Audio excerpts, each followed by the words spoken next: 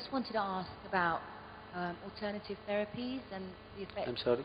About alternative therapies like acupuncture, shiatsu, Reiki, and I wanted to cover aura healing just in case I ever got interested in it, but how they affect you as a practitioner. Because what I read in Mystic Musings, that if you give Reiki to somebody, you're actually taking on their karmic patterns, which was a bit concerning. Why is it such a concern? I think I've got enough karma of my own. Don't really need anyone You don't want else's. to take any of their stuff? Not particularly, no. Oh. It's about handling my own stuff.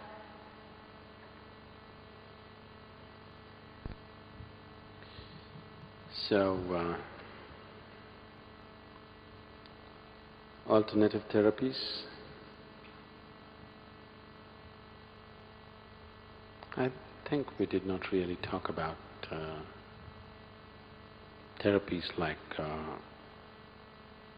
acupuncture or pressure or any of those things. We were talking about healing systems, energy healers.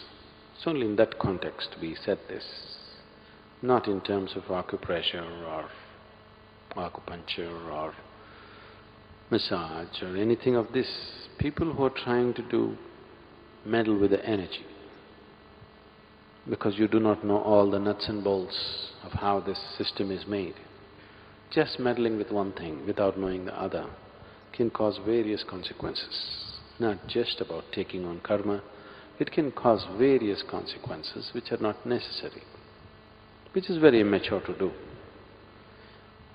But alternative systems of treatment, either in the form of Ayurveda or homeopathy or acupressure or whatever, they are alternative methods of treatment. They are different. Healing systems are different. We were saying that only with reference to healing systems, not of alternative systems of treatment.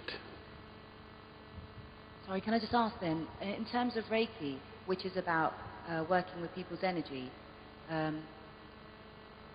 if you are a Reiki practitioner, how do you protect yourself then from taking on karmic? By not doing it.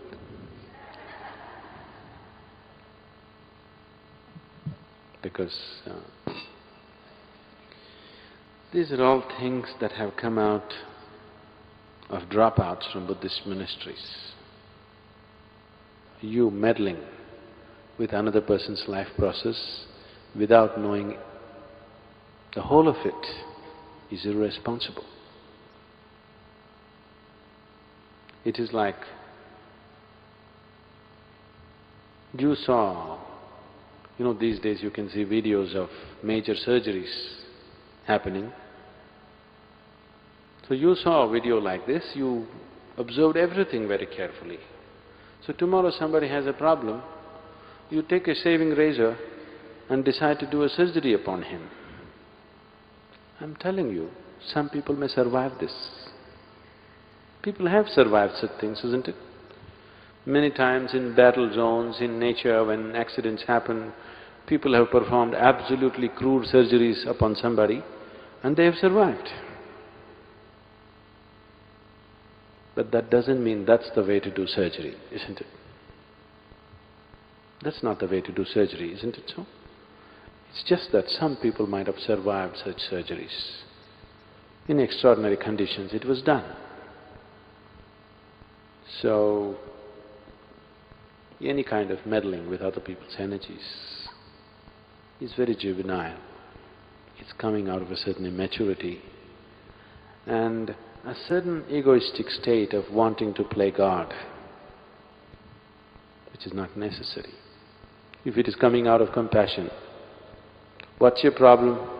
Let everybody's karma come to you as long as he's relieved. What is your problem? That's not it. You want to play God with gloves on. It doesn't work like that.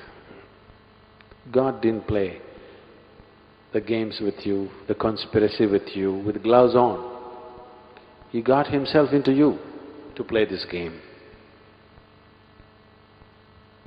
It's only the priest who told you that he's sitting up there and watching everything. But look at the way life is happening. The source of creation got itself trapped in you, isn't it? Yes?